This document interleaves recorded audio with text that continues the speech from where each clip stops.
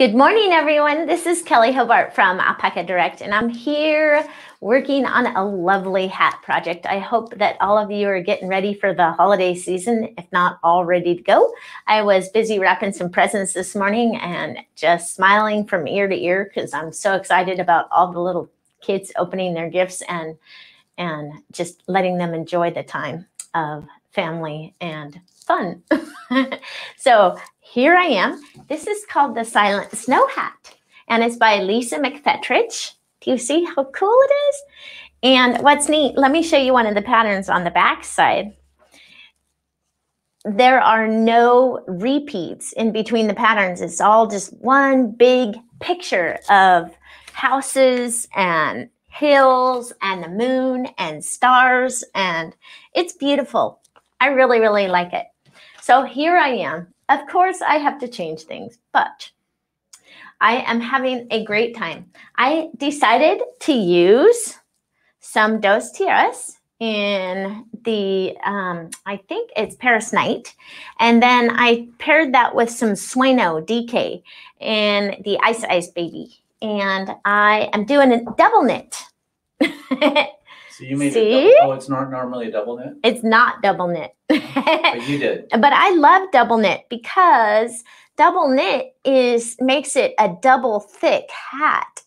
And I also put a little tiny brim on it. And I actually could have made a bigger brim because I think I'm going to have a little extra room that I can fill up. But let's see if I can carefully, can you see how beautiful that is? See the Latvian braid around the bottom? Let's see if I can show you where the join is. Can you, if I go all the way around the circle, do you see where the join is? I wanted to talk about that today, about how to make your join look better. Isn't that cool? That Latvian braid looks good all the way around. Matter of fact, I had dropped my stitch marker when I first started, and I went past my beginning of the round just because I never saw where the Latvian braid had joined. It looked like a regular part of the Latvian braid. And these braids are beautiful, but sometimes that join, because when you knit in the round and it's kind of a spiral that you're knitting in, instead of a straight flat line, you're doing kind of a spiral as you're going up. That Latvian braid join it's almost like disjointed. It's like one side of the round is down here and then the other side is up here. And so to make those look like they're even is a little trick. I have a little trick for you. And maybe I can take a little time and explain that to you so that you can learn how to do it too. Because Latvian braids are lots of fun and super, super easy to do. Now this Silent Snow Hat is a paid for pattern. And it is not very expensive. And I'm sure that Meg has put the link for us there. Thank you, Meg. Merry Christmas, Meg. Anyway, and Merry Christmas to all of you out there too. And I hope we have a fantastic new year. And that brings me to my point for next year. Or for next week. I'm going to be talking about my New Year's resolutions, not only for knitting, but New Year's resolutions for knitting, as well as a few other items that are important to me. Lots of people coming on saying hi from Hi, everyone. Happy holidays. Yay.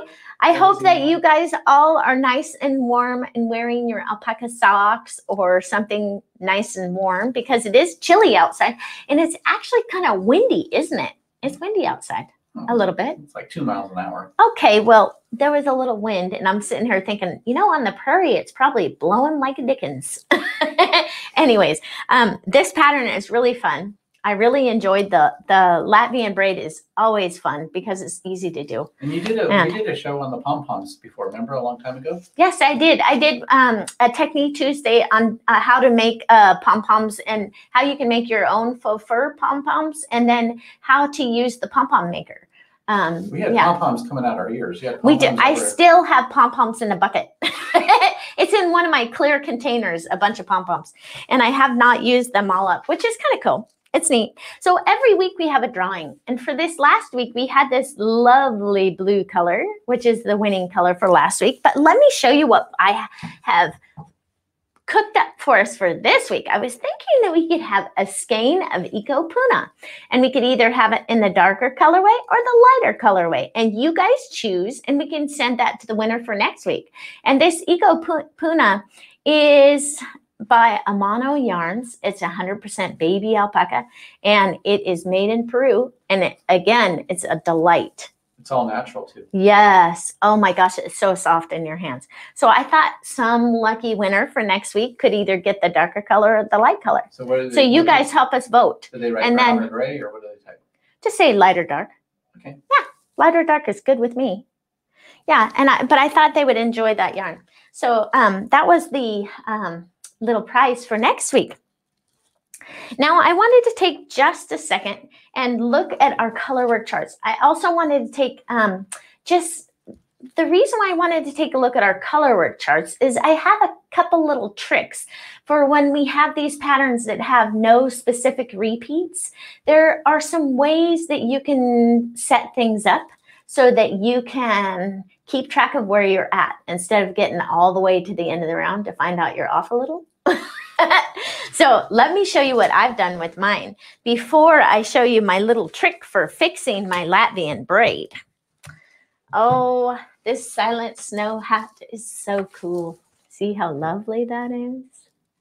And she has several sizes. She has infant size, child size, adult size, and a large adult size. And I'm using the smaller size because my double knitting, when I double knit, it seems to turn out kind of big.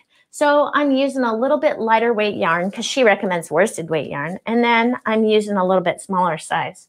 So you'll see here, first, for my beginning of the round, I put 2 stitch markers because I don't have enough blue to put just pink in the marking. So when I have to do that, then I just use a little hairband. And that's a hairband from Sally's Beauty Supply. You can buy like 500 for less than $2. If you are one of those people who lose stitch markers faster than I could say goodbye stitch markers, that is a great way to go over there because you can buy 500 and you can bounce them all over the floor and just vacuum them right up with your vacuum cleaner. And they do great, huh, Jim? Mm-hmm. Yeah, so that's, yeah. Well, oh, the vacuum cleaner, it doesn't hurt the vacuum cleaner. Let's not get fussy, my darling. So here is my chart. And number 1, because it goes all the way around and it has no repeats, well, I had to do 3 stickies to make it go all the way across. And you can see that I'm nearly done with my pattern. And don't do what I did at the top here. I started numbering it with a permanent marker. And then I realized I had skipped one of the, so I had to go back and fix it. That was silly. If you're writing notes on your patterns, write them in pencil so that you can erase and not have to make a mess like I did with mine. And also you'll see this pattern chart did not come with this yellow highlighted section. What I did is I highlighted every other 5 stitches so I could keep on track so that and then I numbered them. So, and I have my stitch markers accordingly. So this is number 1, 2, 3, 4, 5. And then the highlight corresponds with between these stitch markers. So I can go, if I'm knitting right here, this is the beginning of the round, 1, 2, 3. I'm working on my 3rd section right here. See how that works? So that is a really easy way to be able to keep track of where you are when you're knitting a chart that has no defined repeats. So, and there are a lot of patterns out there that don't have defined repeats. And then this is just a regular color work chart. And I told you that I have chosen to do double knitting. See how you can see my building forming on the inside? It's almost completely reversible, but for sure it's going to be a double warm hat. And then you'll see right here, I put this little fuzzy and that marks number 10. So from the beginning of the round to here is 10. So it marks it right here. And then I can count either forward or backwards. You could do that you could put another kind of stitch marker for maybe at 5, 10, and 15 or something like that for easier to count. But it's totally up to you. It's just what I do. So I hope that helps you gives you a few little tips about how to keep track on a chart that has no defined repeats. So now let's take 1 second and again, take a look at our Latvian braid. And the Latvian braid here, you'll see that the Latvian braid has these series. You're holding your yarn in front and you're either bringing it underneath the old stitch or above the old stitch, whichever you do, depending on which leg you're doing. So in the beginning, if you do it underneath, when you do another stitch, you go underneath. Then on the next round, you'll go over the top, and then it'll make this side and then that side, right? So we have these little purl bumps, and these little strands of yarn here catch that color. So if it's a gray bump or a light colored bump, then the strand will be catching the light color of yarn. So it has it like that. So now let's take a look at the beginning of the round here. Here it is right here. I've done nothing to it. It is absolutely just, actually, no, I did fix this one. Sorry. I fixed this one just by making a little bit of a purl bump right here and then carrying that strand of yarn over. So let's take a look at this little sample that I did where I did nothing. And then we can see if we can fix it together. See how it's off just a little bit? It seems like here, this one's perfect. That one is okay, but you can't really see the purl bump that much. It's hidden down in here. And then right here, you have a green bump. And then there's this green strand right here. And then you have this strand right here. So what you want to do is try and make this go, you want this tan strand to come over to this bump and then come back to here and kind of go over that, bringing that down and into the position. So let's see if we can grab our tan yarn, and you can either use this tail, which is the one I very first started, or you can, if you're not going to be using the light colored yarn anymore, you could cut that one. Either way, let's use the one that is not cut just for the fun of it and see what we can do with that. So again, my goal is to kind of do like duplicate stitch, but duplicate stitch of a Latvian braid duplicate stitch. So here's what I'm trying to recreate this, and with this purl bump in the center using the light colored yarn. So let's look and see if we can do it. And also, if you're doing it on the inside of your hat and you're going to use this yarn, be careful of how you start, because you don't want to take the light color and put a big funky looking thing right into your hat if you're going to have it basically be reversible, right? So we have to be careful about how we bring that around so that it looks good. And I think that what I can do is just do this. You see how I have my gray strand is coming out of here, right here? So what I want to do is actually, I'm going to bring it around. Do you see how I'm going around the back of this green strand right here? Just to kind of stabilize it so it doesn't sink into the, we don't want it to kind of unravel, if you know what I mean. There. Okay. So now I've brought the yarn up into the position. Let's take a look at it. So here it is right here, and I've brought it up into here. So I'm going to flip it this other way, and we're going to take a look at this. The strand that we want to try and recreate is, we want a gray strand that goes down. Okay, so we want to, let's see if we can pull this right in here. I'm looking, I want to create this gray strand, and maybe I have to go up into here, into that slot. Now let's look on the back and make sure we're not making a mess out of things. Oops, and we were going to get stranded. We were going to carry it right across that strand. We don't want to do that. Try that again. Come back on over here. Okay. So I have my yarn right there, and we're going to, oops. What I don't want to do is split that strand, so let me make sure I'm not splitting anything. There, that's better. Okay. And then, see this one, this bump right here? I go right into here. And don't pull it too tight. Okay.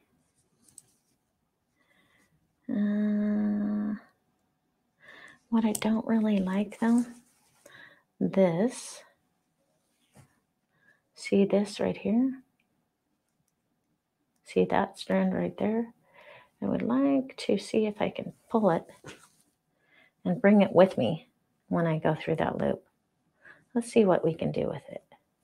Sometimes you have to just kind of experiment a little bit and see what looks good.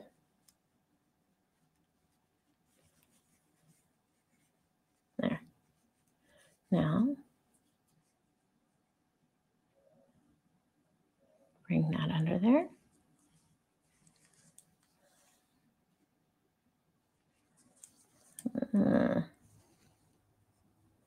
I do not like that too much. Let's see. This strand right here, I wish I could bring that one. Let's see. Maybe I can bring that top piece. I'm going to try now and see if I can do something here. And I'll show you what I'm thinking.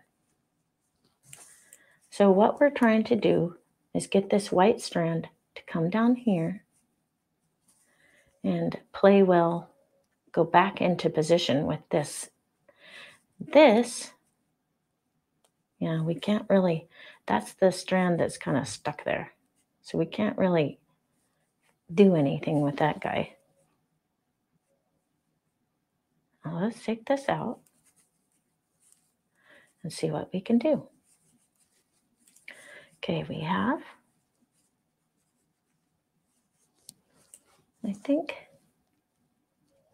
what I'm gonna have to do is put that darning needle back on there and see what we can do. All right, let's see if we can go underneath here and get away from that white one a little bit. And maybe we can just go right over the top of it. That one goes there. We want to flip that out a little. Let's see if we can go right over the top of this guy. And there, okay. And then go right down into here, making sure not to get caught on anything in the back. Okay. I want to see if I can see this leg right here. I would like that little guy to go forward just a little bit more. So I'm going to see if I can bring it forward a little more. Let's see. There. Let him go over one more stitch and not get caught in the back. And see how it does. This is fixing a joint on a Latvian braid? Yeah.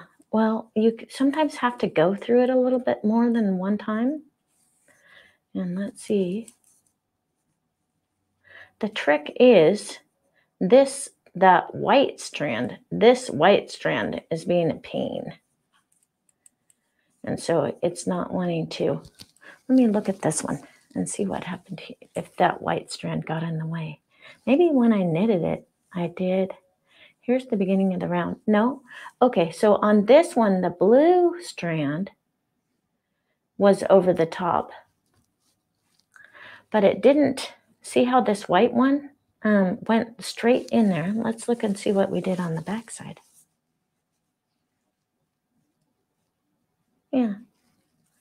See, I just took the blue strand that was right in there and it played well. Now let's look and see if we can do it here. This little guy, that white strand, I don't know if it got knit funny or, because sometimes or maybe I needed the green. Uh-oh, now I got it so I can, let's see. Nope. Where'd you go? You have to, now sometimes when you take it out, it's stuck on the back there. Doesn't want to come out. Well, I guess what we could do, if we had a longer tail, we could use a green color and go over it. But I just don't, I don't like this strand right here. And so maybe you could go back here and see if we can get, where was that? And of course I split that stitch on purpose so that I could get it in there, but it was probably a bad idea. 1 second, sweetie. Yeah, so you can see on this finish work, sometimes you have to do it more than once. And my dilemma here is this white strand. And that white strand, if we could figure out how to pull it so it's down there like that, it would play better. But you have to get the, you know, you could possibly do a duplicate stitch right over the top of this purl bump and make another purl bump that pulls that right into place and have better luck with that. Let's see. Yeah, of course I have messed up my yarn so I can't see where my strand is coming out of. But I would say, if you get stuck in this kind of dilemma, you can either keep fiddling with it, or you can see if you can get it to go back into, but remember, every time you do this, you're kind of tying it into a knot. And so I would say that just going over the top of this little guy and turning him, putting him into this purl bump right here, will pull him back into, more into position.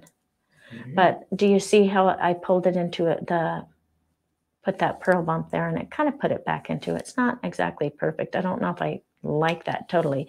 But if you look, do you see how this is just, this right here is part of another knit stitch? Because the setup round for this actual Latvian braid is a knit one in the light color, knit one in the dark color, all the way around. But that's basically what you want to do. You're kind of doing duplicate stitch, but you're doing duplicate stitch in Latvian braid. Isn't that cool? But it makes a really nice join. But sometimes, like even with me, I have to do it several times sometimes. The trick with doing all of your finish work is don't be afraid to take it out. Don't be afraid to try again. And if it doesn't look right and you're getting frustrated because you're going, I know how I want it to be, and it's just not behaving, then go take a coffee break and come back to it. Because sometimes just a little bit of a break and you come back and boom, you get it. So it's really super fun. And I love, you know, I take all of these challenges, these skills as a challenge, right? Yeah. And I don't get frustrated with it. I get even. I tell myself, you know, I can do this. And so I'll get up, take a coffee break, walk around a minute, and I go right back to it. And if I have to rip the whole thing out to get it right? How many times have I ripped stuff out? Like 50 million times. And I just say, it's okay. It's lovely yarn and I get to use it more than once. It's cheap knitting, right? So it's totally fun. So you guys, don't forget to tell me what color you would like me to give the lucky winner for next week, the light color or the dark color. And we can get some of this lovely Amano Eco Puna in someone's hands. They will love it. It's so completely soft. I love this yarn. And the winner for this week got this lovely sapphire blue colorway. And let's see who the winner was for this week. Oh, Jim, you always hook me up on this. Rebecca McCormick. Yay! Rebecca, you have some encore. Maybe you can make a cute little project with this. I'm telling you. Right? Oh man, I made stockings out of this and I'm working on my 3rd stocking now. And it is so fantastic. I should have brought it for you. They are turning out so lovely. And I'm so glad that Meg gave me the great idea to use this encore for stockings, because for some reason the encore is super light, huh, Jim? It doesn't create a heavy stocking. It creates a light and fluffy stocking. So it's totally fantastic. So yay, Rebecca McCormick. Congratulations. You got yourself a couple skeins of this encore, and all you have to do is contact customer service at Alpaca Direct and we'll get it in the mail to you. Oh, actually, more precisely, Jim usually gets it in the mail for us. No, I have someone else. They're going to do that from now on. Oh, they are? Oh, nice. Well, Jen is awesome too. You would totally love her. Oh, I forgot to show them. Can I show that? Do I have time for one more little tiny skill? Oh, okay. I'll save it for next week. I wanted to show you this really easy provisional cast on that just requires a chain stitch and a regular crochet hook, but we'll save it for next week. And then you'll get to see my finished hat. So that'll be totally fantastic. And like I said, I'm going to be working on my New Year's resolutions, not only for knitting, but just in general. So I would like to share a couple of them with you. And there's nothing that gets you more motivated when it comes to your New Year's resolutions than sharing them with your friends. So I'm looking forward to that next week. And I hope that you guys are enjoying the holiday season and staying safe. And I will see you next Tuesday.